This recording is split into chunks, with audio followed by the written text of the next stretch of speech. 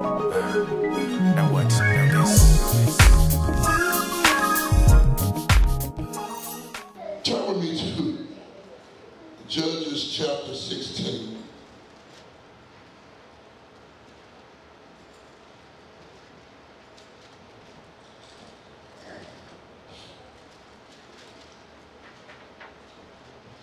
Let's begin with that first verse. Then went Samson to Gaza, and saw there an harlot, and went in unto her. And it was told the Gazites, saying, Samson is come hither. And they compassed him in, and laid wait for him all night in the gate of the city, and were quiet all the night, saying, in the morning, when it is day, we shall kill him. And Samson lay till midnight, and arose at midnight, and took the door of the gate of the city, and the two posts, and went away with them, bar and all, and put them upon his shoulders, and carried them upon the top of the hill that is before Hebron. And it came to pass afterwards that he loved a woman in the valley of Jordan, whose name was Delilah. If you don't remember nobody else's name, you better remember Delilah. And the lords of the Philistines came unto her, and said unto her, entice him, and see wherein his great strength lieth, and by what means we may prevail against him, that we may bind him to afflict him. And we will give thee every one of us 1,100 pieces of silver. And Delilah said to Samson, tell me, I pray thee, wherein thy great strength lieth, and wherewith thou mightest be bound to afflict thee. Let's stop right there. I want to speak from the subject topic this morning, beware of Delilah. You may be seated in the presence of the Lord. Look at somebody and tell them, you better beware of Delilah. How many of you know that we are living in a time where people are very shrewd and evil? People are using other people to get what they want. Yeah. How many of you know that people will step on you to get ahead? People will sacrifice you to get what they want. We are living in a time when folks are using the system to get over. Business partners are trying to get over on one another.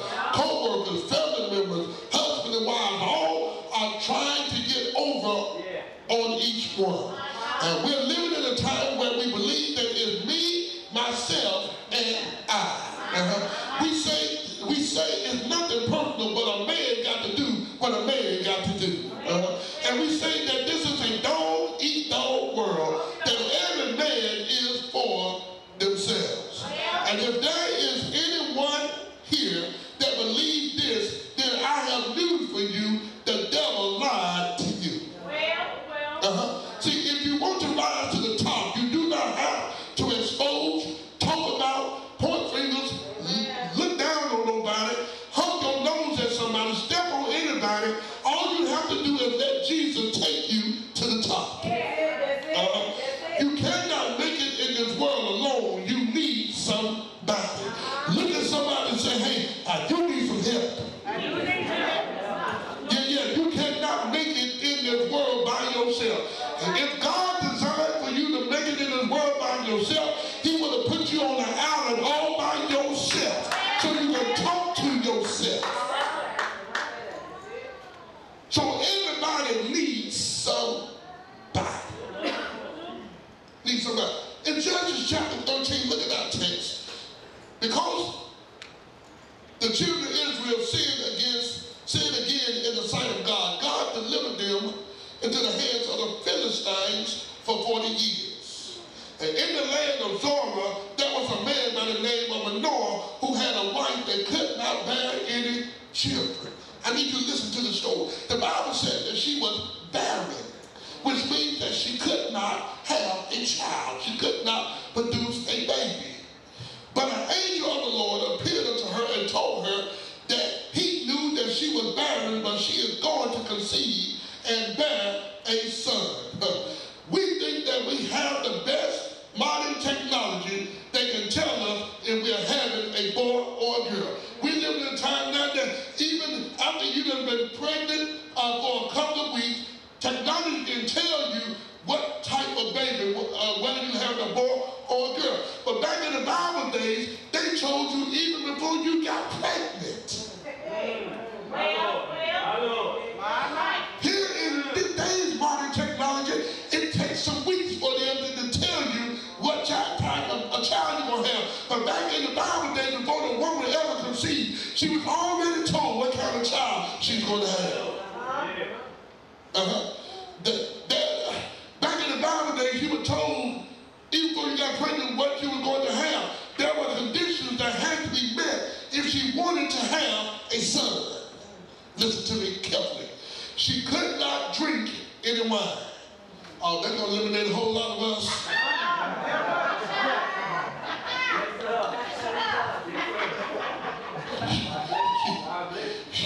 She can't have no wine. Me, I can't have no Jack. No cinnamon. But she couldn't have any wine, and she couldn't have any strong drink, and she couldn't eat any unclean things. She couldn't have no chitlins. Yeah.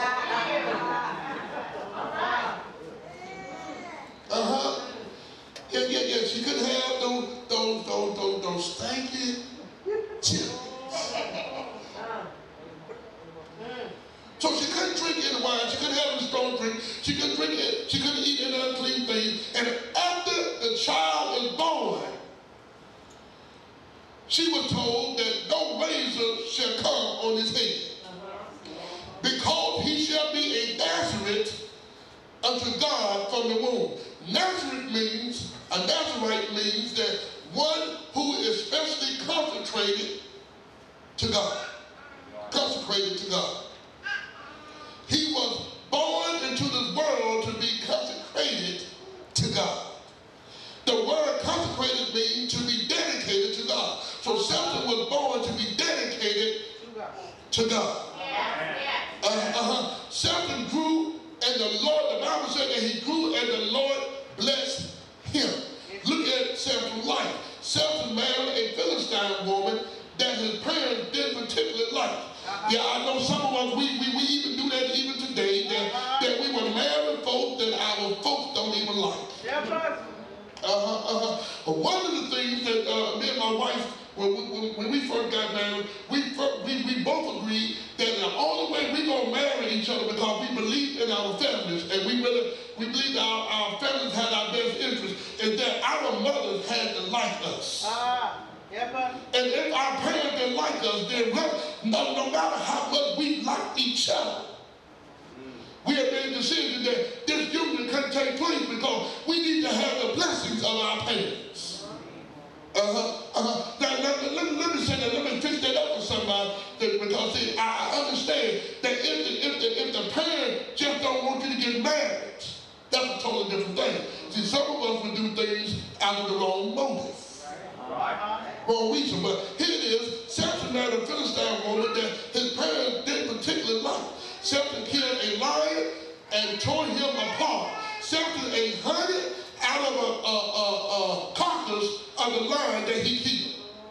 Look at it. Samson told a riddle and had given the men of the country 7 days to solve it, or they were going to have to give him 30 shirts and 30 guns. Samson, like I put it in today's term, Samson told him that I'm going to give y'all a riddle. And if y'all can't answer this riddle, then y'all got to take me shopping.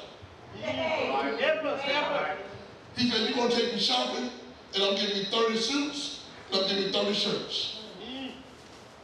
He said, but you got 7 days to answer this riddle. If you don't answer this riddle in 7 days, then I'm going shopping. And because Samson knew the riddle, he knew that the riddle was difficult for them to answer. Samson had already made up his mind what he's getting ready to get. So he gave the riddle, but look what happens. Look what happens. They could not solve the riddle. So on the 7th day, early in the morning, they approached Samson's wife. See, you got to understand about the enemy. If the enemy cannot get you directly, the enemy will use the next best thing to get you.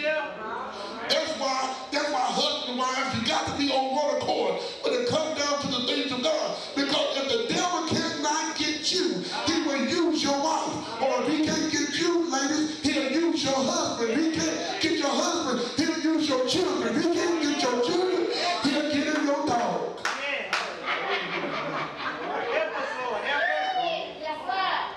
So the men on the 7th day, they knew that if they did not have this riddle solved, that they were going to have to go take this man shopping on money suits. They thought about how much it's going to cost and the shirts. And so they approached his wife and told her that if she did not get the answer to the riddle, then they were going to burn her and her father's house up.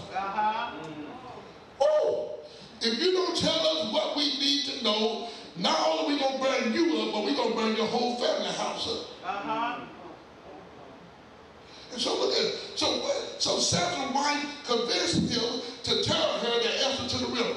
She told the people, and they answered the riddle before nightfall. Samson got mad because he knew that his wife told him. The Spirit of God came upon him, and he slew 30 men and took their spoils and took their garments and gave it to them that answered the riddle. Now, he took the jawbone of a donkey. Let me show you just how powerful this man was. He took the jawbone of a donkey and he slew 100 men, 1,000 men, 1,000 men. He took a jawbone of a donkey and killed 1,000 men. The Philistines wanted him dead by any means necessary, which brings us to our text. When we look at Judges chapter 16, Samson saw this woman and he liked what he said. Right. Hey. Right. Now, we got to go back now. Samson saw this woman. But we got to go back because in chapter 13, if I'm not mistaken, he was already married. Yes. Y'all got to help me with this. But he saw this woman. Yes. And liked what he seen. And the Bible said he went in and laid with her. Where was his wife? He was married and he liked this woman. See, this is the problem that the men in power makes, because they think because they got power that they can have anything they want. Yes, that's it. And so he saw this woman and she was well put together. And he went in and he laid with her. You must understand that when you are set apart for the service of God, that there are some things that you just cannot do. That's right. When you have been chosen by God to be consecrated unto him, the devil will do everything he can to mess up your relationship with God. See, Samuel was a mighty man of God. Samuel was considered the strongest man in the world. Samson killed a lion with his bare hands, and he killed 1,000 men with a jawbone of a donkey. The only downfall to Samson was that he was weak when it came down to beautiful women. Samson's downfall was a woman, and has always been that way since the beginning of time. When you go throughout the Bible and you look at all of these mighty men of God, the majority of them downfall came at the hand of a woman. I want to tell somebody today that no matter how saved you are, no matter how sanctified you are, no matter how much Holy Spirit you got, there is a weak side to you. And the devil is going to try and get you through your weakness. Look at your neighbor and tell them, beware of Delilah. Beware of Delilah. Everybody got a weak side. Everybody got a weak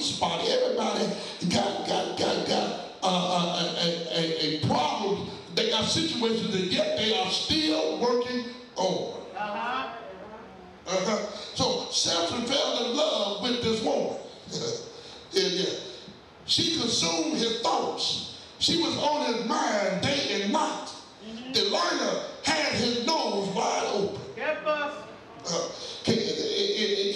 I know if I were to ask this question, some of y'all wouldn't even want to tell me. And you're probably scared, but have there ever been anybody that had your nose wide?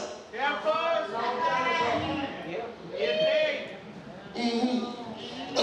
there ever been anybody that's been on your mind day in and day out, that that's all you think about is this woman or this man? Y'all ain't gonna say nothing to me, because I know some of y'all think y'all are so holy that you ain't never experienced. You don't feel nothing, you don't touch nothing, you don't have no emotions or nothing. But let me tell you something. Look, Sister Denise had my nose wide open.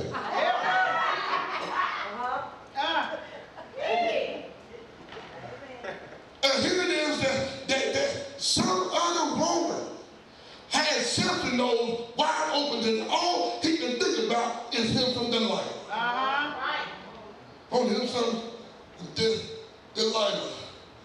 And because Samson had caused the Philistines much pain and suffering, they went to Delilah and propositioned her that if she could find out where his strength lies, that each one of them would give her 1,100 pieces of silver, which was about $140,800.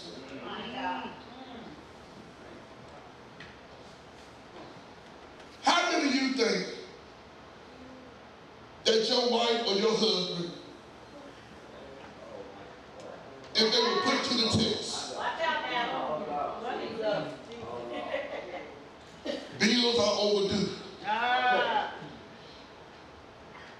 money is acting funny, and the change is strange, and an opportunity comes, then you can get yourself out of the hole if you just sell your loved one out. There's no doubt in my mind that Delilah loved Samson. I think she fell in love with him. But let me tell you something. When it comes down to money and folks would sell you out for some money. Now, this was $140,000. Just come to year 2011. And the man or the woman that you got now, somebody tell you you're coming in, that I'll give you $140,000. He is just good as gold.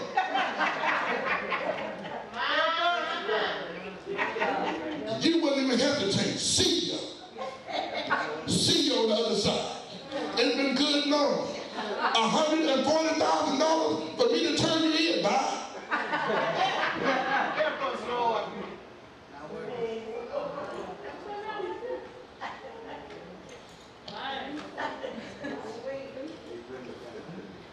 Thank the Lord that I ain't been tested.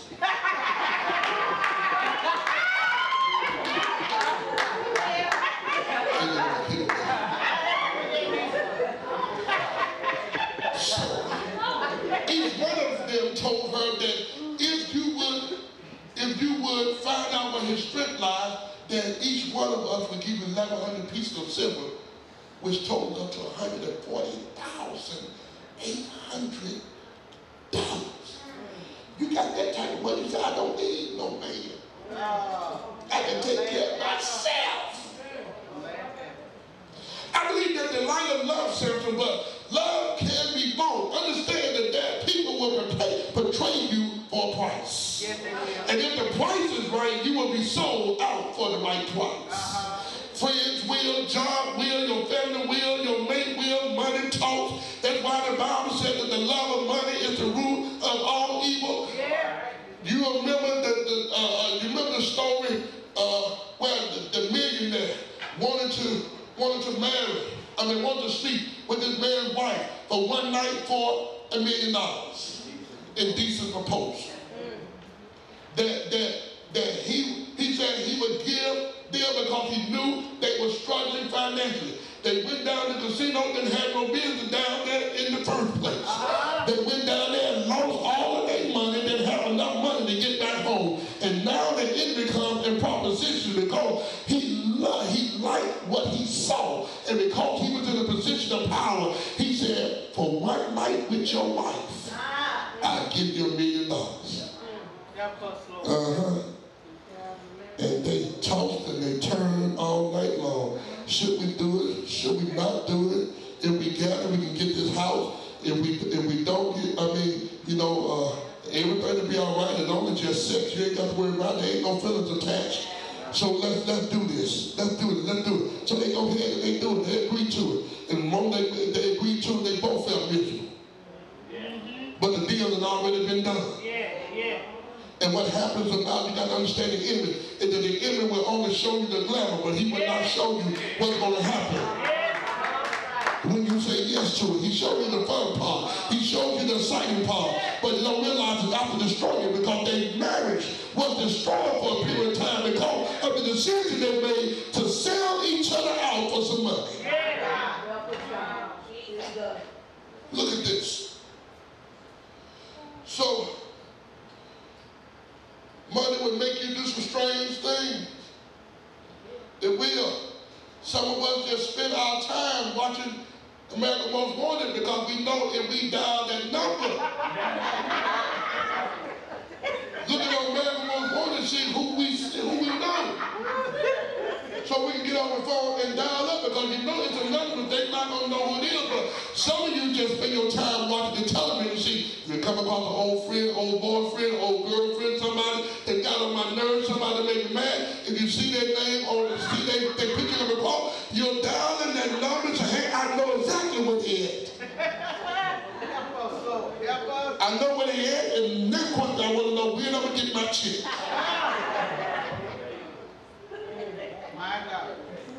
Delilah loved Samson, but her love for money was more than her love for him. So she agreed to trick him. She began to use her power of persuasion. There's nobody like a woman. Right now. A woman can get anything she wants if she uses her power of persuasion. And you can be the strongest dude in here, you can be the strongest man. Let me tell you something. A woman can bring you down to your knees and make your knees buckle. Help us, Lord. If she don't have to use her power of persuasion. She began to ask him where his power lies. She would entice him to get him to tell her. So he told her that if you bind him with 7 green whips, 7 green cords that would never dry, then he shall be as weak as any other man. So she did what he said, but he lied. See, when you mess with the devil, you will get burned. You must understand that just because you said no does not mean that the devil is finished messing with you. Delilah came to him again, and she began to reason with him. Samson told her that if you would bind me securely with new ropes that had never been used, then I would become weak as any other man. So she did it, but it didn't work. Delilah began to get mad. She felt that it was something she wasn't doing right. So she began to use her power of persuasion. She fixed herself up. She went and got her hair done. And got her nails done, and she went and had a pedicure and a manicure, and she went and got a spa treatment, and she went and got her a nice outfit, and she got herself all fixed up and put on some makeup and went and did the whole 9 yards and told him that if he loved her, he would tell her his secrets, because there should be no secrets between them. Isn't that just like that? She's secretly trying to mess him up, but then she's going to try to tell him, hey, there ain't no secret between us. We're in this relationship, so there should be no secrets between us. So he tells her, Samson said to her that if you braid my hair into 7 locks, then I will become weak as any other man. So she waited until he went to sleep, and she braided his hair up, and then she called for the Philistine to come to get him. And when he heard them coming, he woke up, and he was just as strong as ever. So it didn't work. She did not give up. She began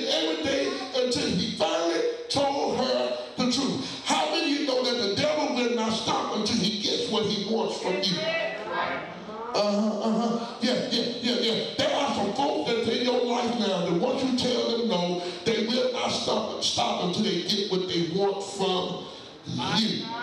Look at this, look at this. So Samson told her his heart, because he kept telling her, and every time he told her it wasn't the truth, and so she finally got upset with him. She got mad at him, and so she tells him that if you really love me, like you say you love me, then you really gonna tell me the truth. Don't play these games with me. I don't want to play these games with you. You said we're in a relationship, so in the relationship, then we need to stop playing games with each other. Tell me, I got your secret. I'm gonna keep your secret. Tell me where your strength lies. And so Samson told her all his heart. He said, all my life I have never had my hair cut. A razor had never come upon my head. For I have been in Nazareth unto God from my mother's womb. And if I be shaven, then my strength will go from me, and I shall become weak and be like any other man. Look at your neighbor and tell them, do not go to the wrong barbershop. And don't lay your head in the wrong person's lap. Look at this. When Delilah saw that Samson was telling the truth, she sent and called the Lord of the Philistines and told them to come and bring her the money. Look at this woman. She said, listen, I got your answer, but I need my money. For she knew where his strength lies. So when Samson was fast asleep, she called for a man to come and to cut his hair off his head. And she said to the Philistines, be upon you. But this time he knew that the Lord was not with him. And every time that Samson woke up the previous time, he knew that the Lord was with him, because he was still obedient to God and not allowed his head to be shaved. But this particular time, he knew that when she told him that the enemy was a-coming, that he knew that the Lord was not with him. You got to understand this, that Samson's strength was not in his hair, but Samson's strength lied in his obedience to God. His strength lied in his commitment and consecration to God. You must be aware of Delilah. Delilah is anything that causes you to disobey God. Delilah comes in all forms, shape, and sizes.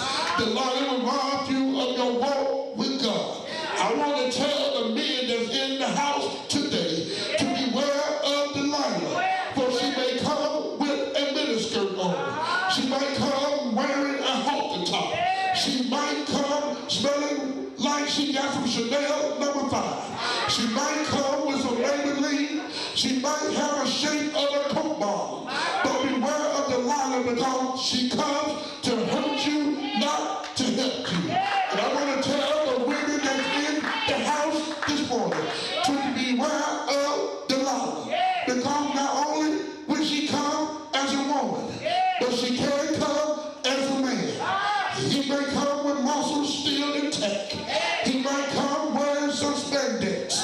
He might come tall, dark, and handsome. He might come wealthy with a house and a car. He might come showering you with diamonds and gold. But beware of Delilah, because she or he will hurt you. At what cost are you willing to share your walk with God to the enemy?